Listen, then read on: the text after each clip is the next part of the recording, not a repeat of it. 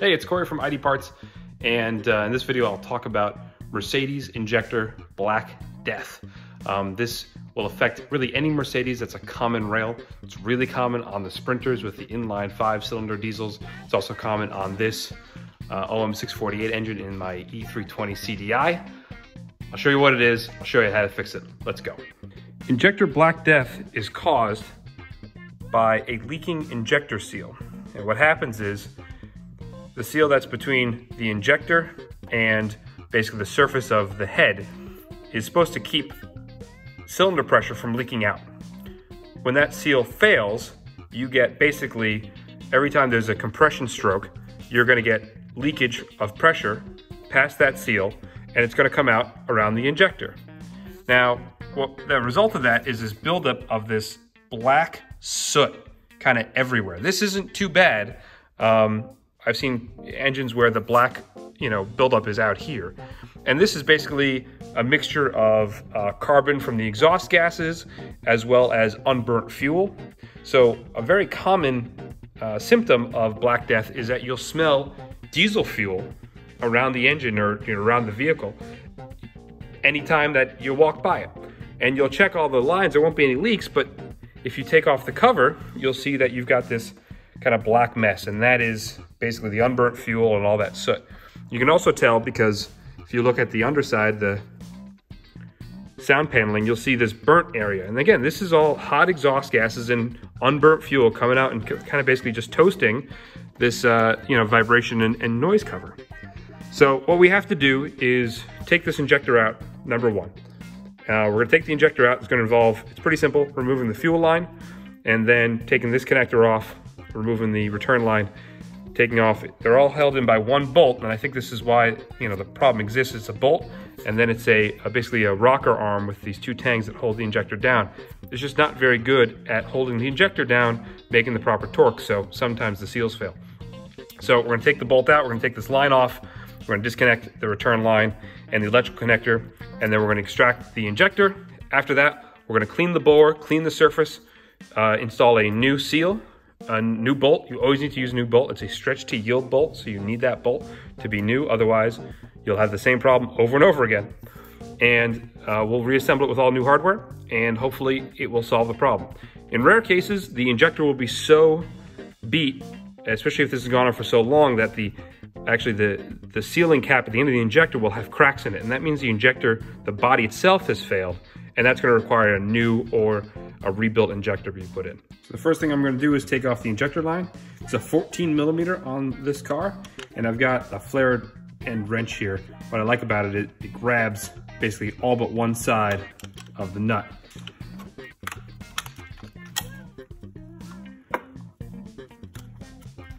A little fuel will dribble out, but that's normal. You wanna store this in a way that you don't get any debris inside this line. See, the Black Death has kind of reached the connector here too. Rather than pull the line off, we'll take the fitting out actually on this. There's an O-ring that's in between the injector and the line here, and you're gonna want to replace that whenever you take the this fitting out. Okay, this is a T40. Some sockets won't be able to fit. It's pretty tight clearance, so you may need to get a different socket to actually reach the bolt.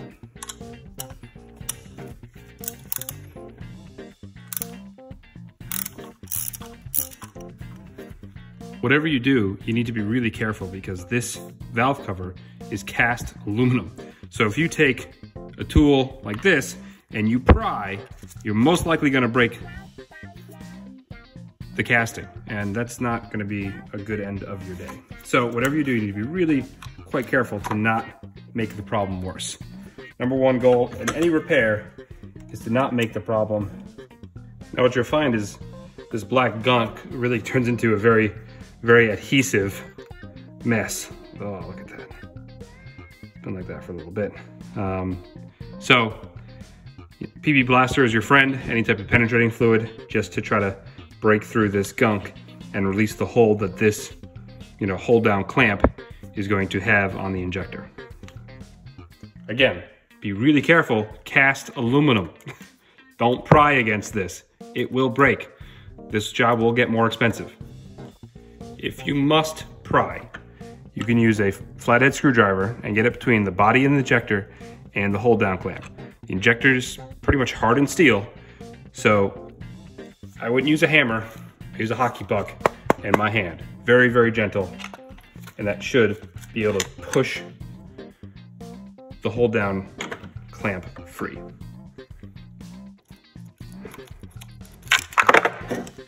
Pick tools are your friend.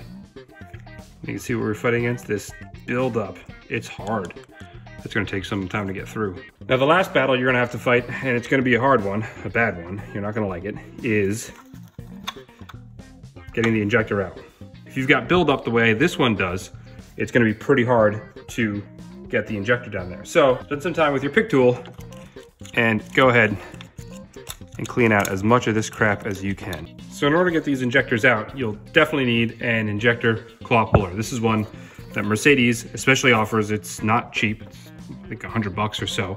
But there's really no way that you get these injectors out without this tool. There's, you know, some injectors you can grab the fuel line on the top. Can't do that here because the return line and the injector line's on the side. So here's a Mercedes tool. What you'll find is there's not enough clearance, especially on #1 injector. So what I've done to this one is I've modified it slightly. I've shaved off the front lip on both the tangs, and you can see a little bit, I've taken off a little bit of the backside. What you'll see is as you insert it, you're gonna, without these modifications, you'll hit this flat spot on the valve cover, and if you push it, it's gonna break the valve cover. Again, this is a theme, don't break the valve cover. So with those modifications, this will drop kind of right in, and I'll be able to work it in. Again, there's so much buildup, it's not gonna really go in too nicely.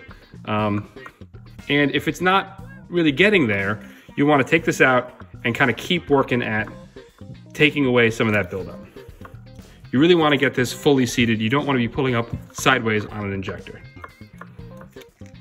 So I'm gonna keep working at this, and I'll probably take the claw out again and keep cleaning to try to get a better purchase. You can see all the junk that's coming off on the claw. So after a few rounds of cleaning, I've been able to get the injector claw fully seated. It's pretty much parallel up and down with the injector. Now I'm gonna take a slide hammer, slide it into this top threaded hole. You will need a slide hammer for this. Mercedes sells one. It's, again, a lot of money. You can just buy an aftermarket one that'll thread into this hole, so you can use a slide hammer to extract this injector.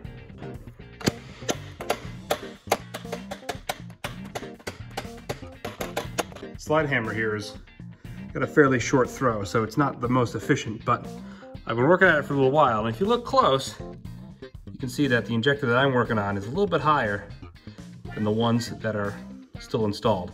So this is gonna take a while. Remember, you are working against all the crap that's built up inside that injector bore that's now turned into a hardened, basically glue, like an epoxy. So this is gonna take a while. Again, don't be afraid to use some penetrating fluid to try to loosen it up. It's not gonna get all the way through this stuff, but you know, you need all the help you can get here. So I'm gonna get back to it, and hopefully I can get it out without too much more effort. Now, as you can see, this one's really giving me a hard time. So I want to show you a trick I use. That is a heat gun. I found that removing the injectors was a lot easier on a hot engine. Part of that's because of expansion of the metal. Part of that's because the epoxy kind of Black Death softens up when it's hot. So heating up the injector and the area around it will make this job a lot easier. And you want to use a heat gun, not like an acetylene torch, because a torch may melt, you know, some of the fuel lines and the plastics around here. However, a heat gun, if used properly, won't do that. You want to try to get the injector to about, you know, 180, 200 degrees. That's, you know, about operating temperature for this engine. So nothing, this whole engine bay is designed to handle temperatures that are probably going to be in the 220s, 230s. So you don't have to worry about melting anything. And you'll get the injector and the area around it heated up, and then the injector will pop out much easier. So before you really start hurting yourself trying to get this thing out or breaking, you know, more of the engine, try using a heat gun, because it may save you a lot of stress. All right, that injector bore is pretty dirty. You can see the seal down there still. So I gotta get the seal out. I'll use my pick tool to get the seal out, and then I'll do some cleaning here and we'll see how it turns out.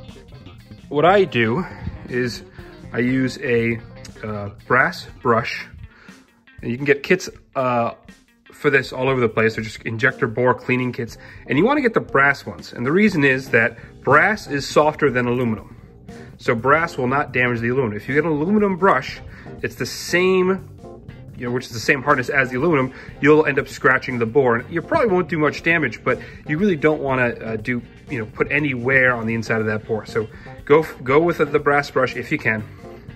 You're gonna drop that in there and then kind of go all the way down and back up. It's gonna take a few times of this. This is a great job for a high quality, like a brake clean or a brake and parts cleaner. This stuff is from Worth, really high quality product. What's nice about brake clean is that it evaporates. It's not water based, so it's not gonna rust anything on the inside. And if some gets into the cylinder, you won't have a problem with hydrolock later on. It will evaporate. So this is the way to go. But I'll still spray some on here I've got these giant Q-tips and spray some on the outside and then work my way around the bore to try to clean it up as much as possible. I'm gonna keep going on this to try to make this really, really clean. After you're done cleaning everything out, the next thing that I like to do is I use one of these shop vac extension adapters. Put your full-size shop vac on one end, and at the end here, you have a very small straw. And that can go all the way down the bore, and I can collect all of the remaining pieces that the brush knocked free, but didn't take out. So you want to get anything out of there because you want the bottom of the bore to be super, super clean, and you don't want any of that debris to be sitting in the cylinder. So a little bit of negative pressure here goes a long way to getting a lot of that stuff out.